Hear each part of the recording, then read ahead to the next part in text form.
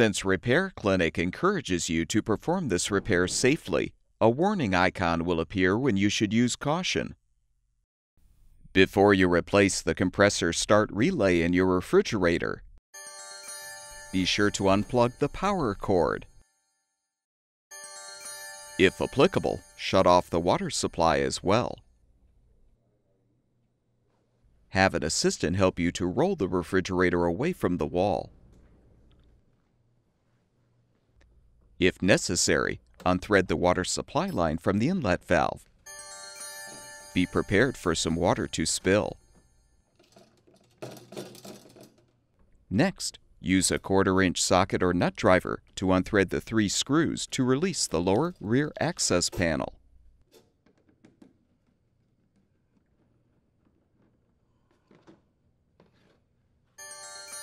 Use needle nose pliers to help detach the start relay and run capacitor wire retainer.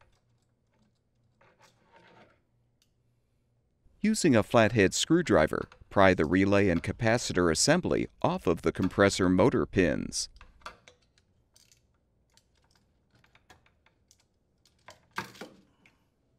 Disconnect the wire connector.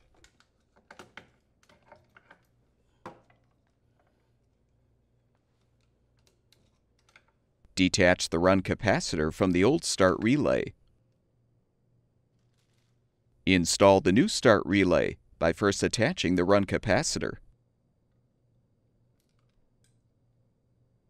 Connect the wire connector.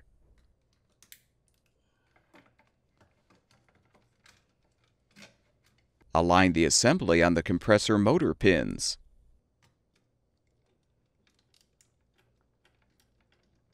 Replace the wire retainer to secure. Reinstall the access panel.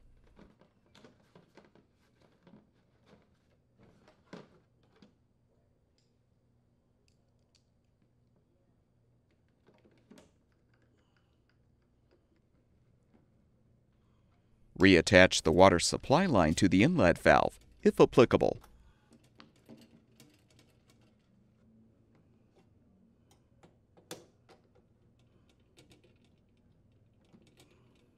Secure the water line retainer under the right side access panel screw.